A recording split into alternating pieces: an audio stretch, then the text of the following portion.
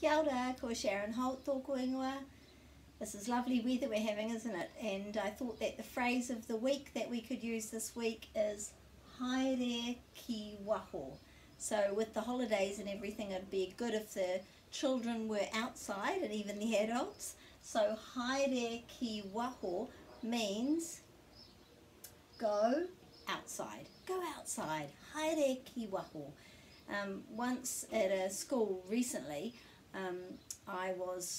the children were being dismissed by the teacher, and she said haere atu, and I think she meant haere ki waho, which means go outside, because my understanding is that haere atu means go away, and so this is more correct for go outside.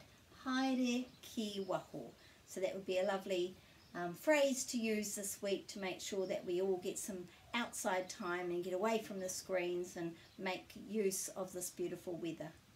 Ka kite.